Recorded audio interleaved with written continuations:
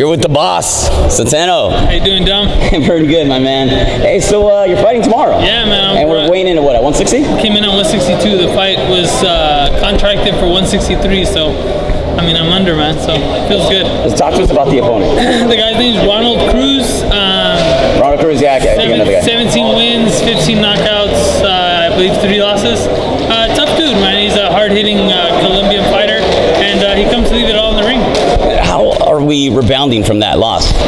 Fine, man. Like I told you, I probably took like 1 or 2 days off after the last fight, and I've just been back in the ring for 6 months now and training with Coach Eric Brown. I mean, I feel like I'm in the best shape of my life. Eric Brown's one hell of a coach, man. Yeah, he is, man.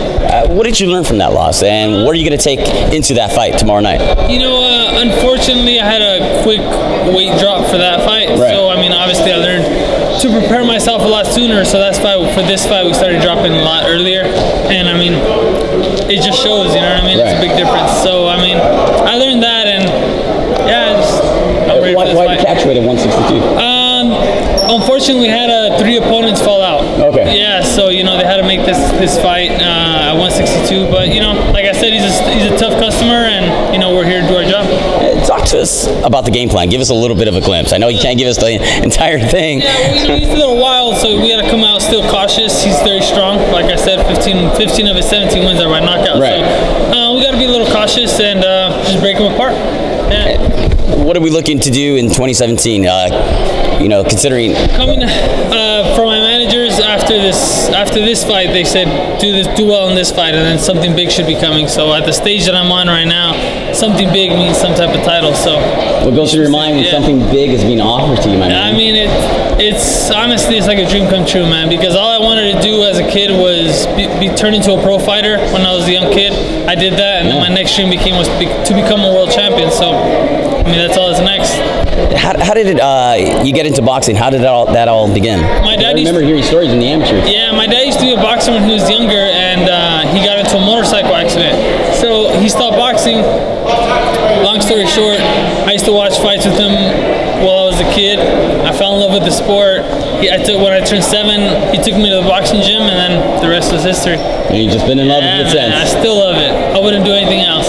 I wouldn't do a 9 to 5. I love being my own boss, making my own schedule. It's the best, man. Hey, same here, my man. I'm not going back to 8 to 5, 9 to 6. I'm good. Hey, so why don't you let your fight fans know why they should tune in or come by at the Galen Center? Yeah, man. I want to invite all you guys to come out to the USC campus tomorrow at the Galen Center. It's going to be an amazing card. PBC's trying to go out with a bang, and they have a ton of great fighters, including myself. So I would love if you guys came out and supported me, and I thank you guys for all the love and support.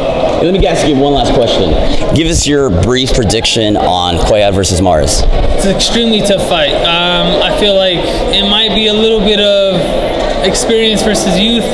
I feel like Cuellar's the up-and-coming guy. You know, he's recently crowned champ.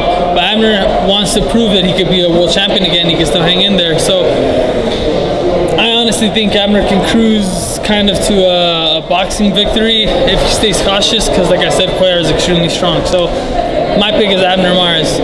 And your thoughts on Charlo versus J-Rock? Oh man, that's a great fight.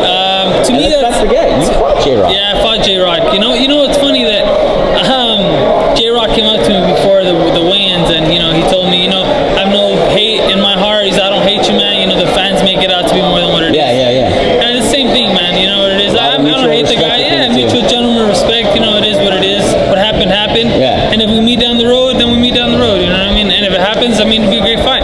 So I mean, you're familiar with J-Rock, so right. My predictions for this fight is it's tough, man. I'm in the air. No, everybody's the same. It's a 50-50 fight, man. Charlo's very smart, but Julie knows how to cut the distance and work on the inside very well. So to me, that one's still up in the air. But that's going to be a great fight to tune in. That's why I'm inviting everyone to come out. Yeah. Well, we'll all be here, man. We'll be cheering you on, my man. Good luck to you, and we'll see you tomorrow. Sounds good, guys. See you guys there. Thank you.